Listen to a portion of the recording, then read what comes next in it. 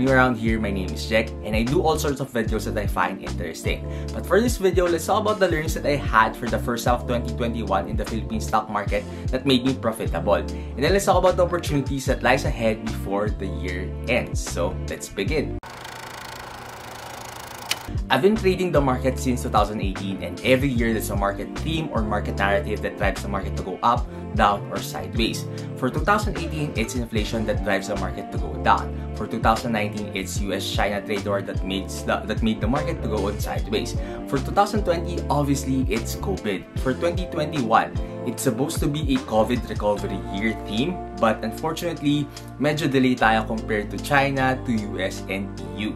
Okay, so what have we seen so far? So for the first half of the year, so from January until May, we are in a downbeat, non-trending market environment. So what causes that correction? So the first reason is yung temporary profit taking from the strong rally last Q4 of 2020. So it's normal, diba, na nagpa-profit take. So that's the reason why medyo nag-slow down yung uptrend nung first quarter nung taon. But what really pushes the correction is yung second lockdown that we had somewhere in April. So kung iisipin mo at kung titingnan mo, diba, from January until May. So that's 5 months of a downbeat, non-trending market environment agad. And then from June to first week of July, that's the only time that we had a market trending environment. So actually, nag-start nga yung rally nung last 4 trading days ng May. And from July, second week up until today, we are back in a non-trending environment. So basically, kung titingnan mo at iisipin mo, for the past 7 months, we only have 1 month na trending yung market environment. So during these kinds of situation, dapat mabilis yung profit taking mo. Okay, what have I learned so far this year? So let me read the quote from Mark Minervini that encapsulates my first lesson of the year. So ito yun. Never get bold when trades are running cold. So ano bang ibig sabihin nito? So basically, it just means that when you notice that the market is losing momentum, so pagka bumili ka ng stock and then yung from the price point that you bought it, hindi siya tumataas, or kaya naman pagka nagsisimula na mahit yung mga cut loss points mo from your previous trades, it just simply means na nawawala na ng momentum yung market. So what you need to do pagka ganito na yung nangyayari?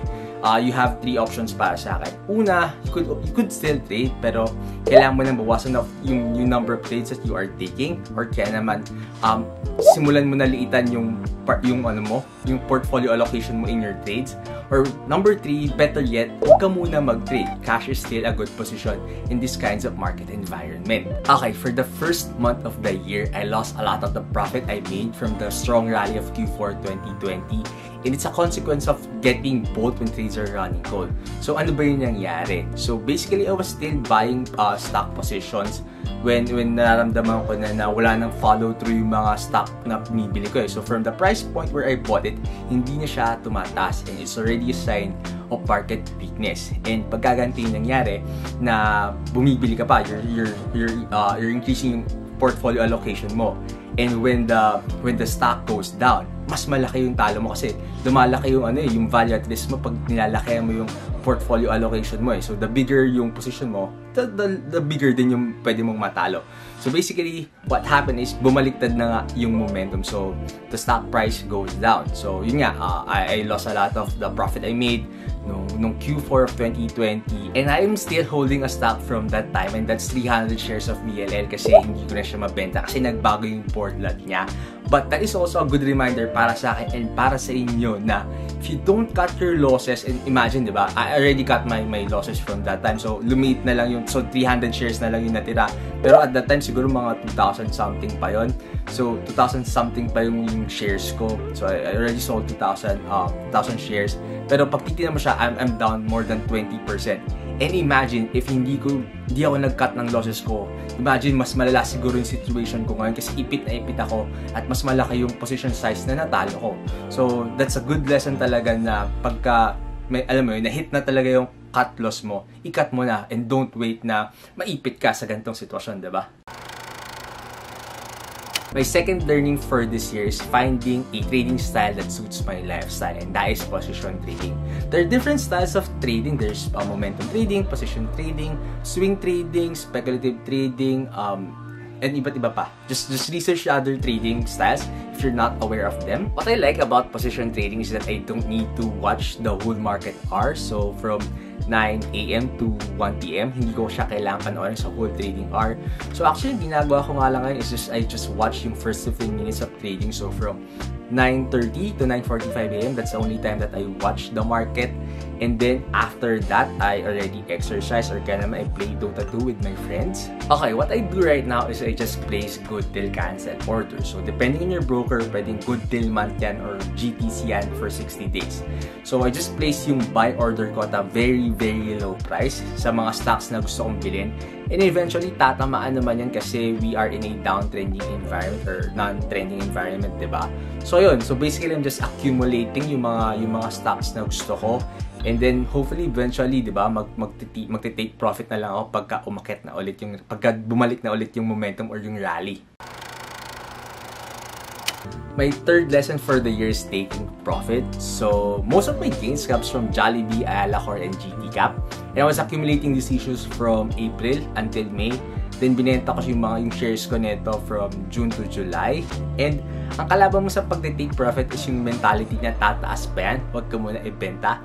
And that is a bad mentality. I suggest pagka na-reach na yung take profit levels mo, you start selling some of your positions. Hindi naman kailangan lahat. Pero at least sell some para just to be sure na meron kang profit. Kasi it's always better to sell at a gain than at a loss. Buti na lang this time, hindi ko na binalik sa market yung profit that I made. And it's because it's a lesson that I learned earlier this year.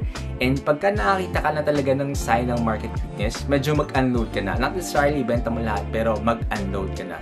Start selling some of your positions. And pag titignan mo kasi, if you look at GT Cap and Ayala Corp, tumaas siya. But it doesn't reach yung previous highs niya. So, alam mo, parang hindi pa talaga yung TP levels na masaya ko eh. Pero since nakaramdam na ako ng market weakness, I start selling some positions.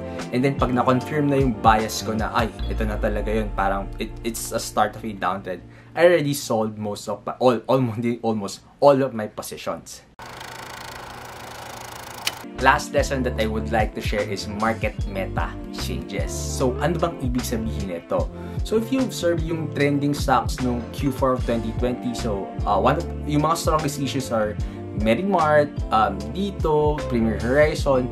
Pero during the last rally nung June 2021, hindi mo na siya makikita nakasama sa mga trending stocks eh. So, nagbabago-bago talaga. So, hindi na sila kasama sa mga trending stocks. And ano na may mga trending stocks last time? So, andyan na yung Semirara, yung ACN, Converge, CNPF, ICT, Ayala Land Logistics. So, yung mga dating malakas, yung Medimart, yung Premier Horizon, yung dito, nasupot na sila this time. So, nagbabago-bago yung mga trending na stocks. Even blue chips are tradable right now. I remember back in 2018, 2019, hindi binibili ng mga retail traders yung blue chips kasi hindi naman gumagalaw, walang volatility, walang movement.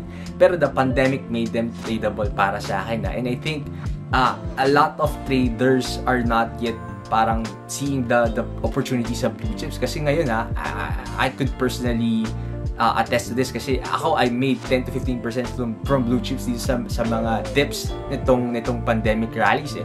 So I could easily say na if you pick the strongest blue chips, you could easily make 10 to 15% from them. So blue chips are tradable in this kind of market environment and pwedeng magbago yan. So ayun nga, yun yung ibig kong pinapoint out ko na market meta changes. So ayun lang, those are the lessons that made me profitable last rally nung June. And I suggest, due to the recent lockdown that we had, yung third lockdown natin, we have another market correction. So beware of the strong issues like yung DNS, CNPF, Semirara, ICT, Mond Nissin, Ayala Land Logistics, Converge, ACN. Yan, yung mga malalakas talaga. Be sure to use this as an opportunity to enter pagka nagkaroon ng retest or consolidation kasi most of the time naman during fourth quarter of every year we usually have a strong rally. Again, a strong rally in Q4 is not definite pero I hope it happens as it usually does. And I hope if you're trading, you're profitable and please don't hold losing positions. So yun lang. Peace out. Bye!